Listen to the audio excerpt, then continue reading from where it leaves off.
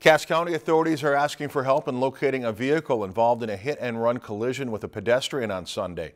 Authorities say a 37-year-old woman suffered serious injuries and was airlifted to a Fargo, North Dakota hospital. The collision happened just before midnight near Onegum on County Road 13. When deputies arrived at the scene, the vehicle was no longer there. The Cass County Sheriff's Office and the Minnesota State Patrol are investigating the crash and requesting assistance in locating the vehicle involved. The maker model is unknown, but most likely has passenger side damage with possibly a broken mirror or broken passenger window. Anyone with information is encouraged to contact the Cass County Sheriff's Office at the number on the screen.